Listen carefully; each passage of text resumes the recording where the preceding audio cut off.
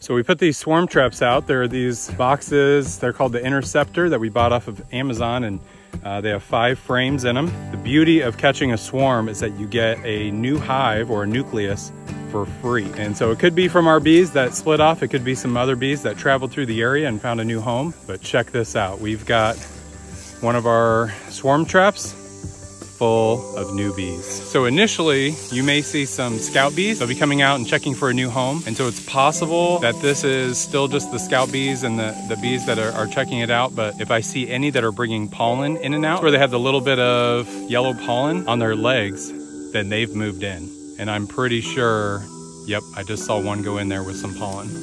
So I'll come back tonight, I'll close that little door. I can take them off the tree and I'll have them in a new hive tomorrow. How cool is that?